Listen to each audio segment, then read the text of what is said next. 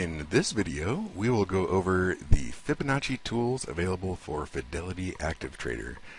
And I say tools. Honestly though, it looks like we are really going to be limited to just the two-pointed tool in Fidelity Active Trader. But let's go ahead and take a look. So in the platform itself, up on the top left, we will have a draw drop-down box. From here, the Fibonacci tools are separated in the third category.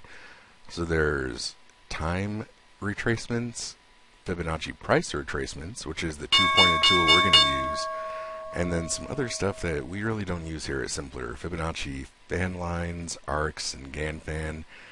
And we can pretty much safely ignore everything except this Fibonacci retracement right here. So we'll go ahead and select that tool, and then we can go up and with the mouse cursor pick the 2 points that we want to draw. Now you have to hold and click. Hold while you're dragging. It's not like other platforms where you just click on the high and then click on the low. You have to drag it yourself.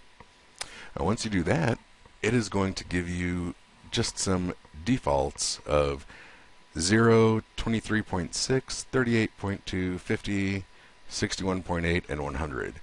So we want to edit this to see the extensions 1.272 and 161.8. So in order to do that, we can just remove all these other guys that we don't want.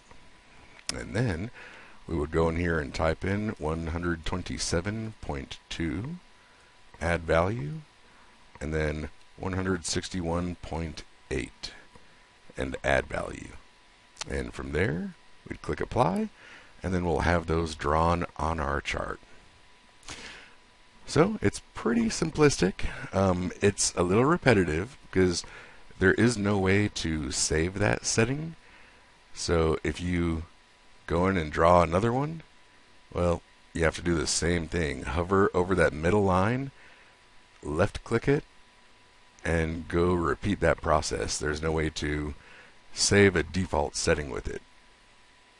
And on top of that, it also doesn't have that three-pointed tool, so you can't actually do symmetry with this platform. Honestly, unless you just really love this platform, I would maybe suggest taking a look at other web-based platforms or downloadable platforms that you can get for free that would have the full Fibonacci capabilities. Well, I certainly hope that helps. If you do have any other questions, or if there's anything I can do to help you out, just log into Simpler Trading, go to the Foundation dashboard on the left-hand side, enter in the Simpler Tech segment, and then just submit your question there, and I will get back to you as soon as I can.